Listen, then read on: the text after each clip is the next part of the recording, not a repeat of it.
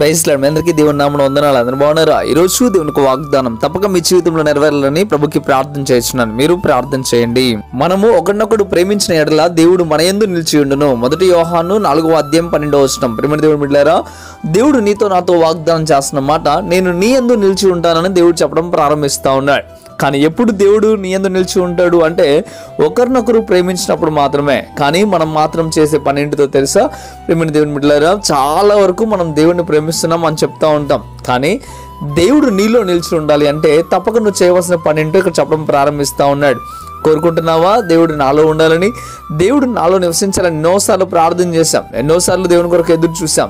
కానీ ఒకసారి ఆలోచన చేయి, నువ్వు ఎన్ని ప్రార్థనలు చేసినా, నువ్వు ఎన్నిసార్లు మందిరంలో గడిపినా, ఎన్నిసార్లు దేవుని కొరకు ఎన్నో త్యాగాలు చేసినా, నీ ధనాన్ని తెచ్చి దేవుడికి ఇచ్చినా, కానీ దేవుడు నీలో మాత్రం నివసించడట. కారణం ఏంటిదో తెలుసా? నీవు నీ యొక్క సహోదరులను ప్రేమించాలా, పొరుగువాన్ని ప్రేమించాలా, ఒక్కొక్కరిని ప్రేమించడం ప్రారంభించాలా.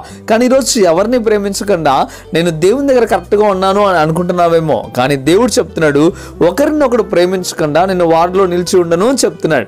దేవుడు నీలో ఉన్నాడా లేడా అని ఒకసారి ప్రశ్న వేసుకొని జీవితానికి. నీకు శత్రువు అనేవాడు ఒకడు ఉన్నాడు అంటే దేవుడు నీలో లేడని అర్థం. దేవుడు నీలో ఉండాలి అంటే తప్పక నువ్వు అందరినీ ప్రేమించే వ్యక్తిగా ఉండాలా.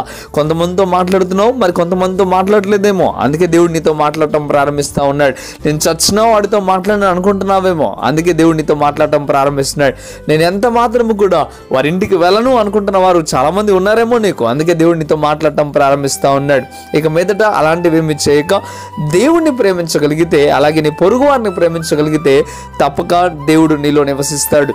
కానీ ఈరోజు నేను అడుగుతున్న ప్రియమైన దేవుని బిడ్డలారా, ఈ రోజు నుండి నేను పని చేయడానికి సంసిద్ధంగా ఉన్నారా లేరా? ఒకసారి ప్రశ్నించుకోండి. దేవుడు నీలో నిలిచి ఉంటే నీకు అసాధ్యమైంది ఏమీ ఉండదు. దేవుడు నీలో ఉంటే అద్భుతమైన కార్యములు నీ పట్ల దేవుడు జరిగిస్తాడు. కానీ ఈ రోజున దేవుడు నీలో లేడంటే పరలోక రాజ్యం కూడా చారవు. ఈ రోజు ఒకసారి జ్ఞాపకం చేసుకుని దేవుడు ఎదగడం ప్రారంభించు. మంచిది, వాగ్దానం తప్పక మీ జీవితంలో నెరవేరును కాక. ప్రార్థన చేద్దామా? ప్రార్థన. పరిశుద్ధుడా, మహోన్నతుడు, గొప్ప దేవుడు, నీకు వందనాలు ప్రభువా. నీ బిడ్డలను దీవించండి, ఉన్నతమైన స్థితికి మీరు నడిపించండి ప్రభువా. నీ కృపలతో నింపండి. అద్భుతంగా నైనా నీ బిడ్డల పట్ల ఈరోజు మీరు మాట్లాడిన రీతిని బట్టి నీకు లెక్కలేని స్తోత్రం ప్రభువా. అవునైనా ఒకరినొకరు ప్రేమించుకోవడం తక్కువ అవుతా ఉంది ప్రభువా.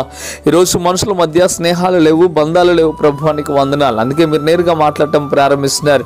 మీరు ఎందుకు వ్యర్థమైన ఆరాధన చేస్తున్నారు? మీరు ఎందుకు నైనా పనికి మాలిన స్థితిలో ఉంటారో మీరు మాట్లాడుతూ ఉన్నారు ప్రభువా. అవునైనా ప్రేమించకుండా ఎన్ని పనులు చేసిన వ్యర్థమే, నీ ఎదుట మోకరించినా వ్యర్థమే ప్రభువా. ఒకరినొకరు ప్రేమిస్తేనే కానీ నైనా మా ప్రార్థన ఆలకించే దేవుడు, ఒకరిలో ఒకరు తగ్గించుకునే మనసు మాకుంటేనే ప్రభువా మా ప్రార్థనకు జవాబిచ్చే దేవుడు ప్రభువా. నీ బిడ్డలనైనా ఈరోజు వాగ్దానం విని వాగ్దానం ప్రకారం జీవించాలని ఉదయకాల సమయంలోనే తీర్మానం చేసుకుంటుండగా వారి పట్ల అద్భుతమైన ప్రణాళిక మీరు దయచేయమని, కృపలతో నింపమని, బలపరిచి స్థిరపరచమని, వాగ్దానం ద్వారా వారి జీవితంలో గొప్ప అద్భుతం జరిగినట్లు సహాయం దయచేయమని ప్రభు అయిన యేసు పరిశుద్ధ నామములో మిక్కిలి బ్రతిమలాడి వేడుకొంచున్నాము తండ్రి.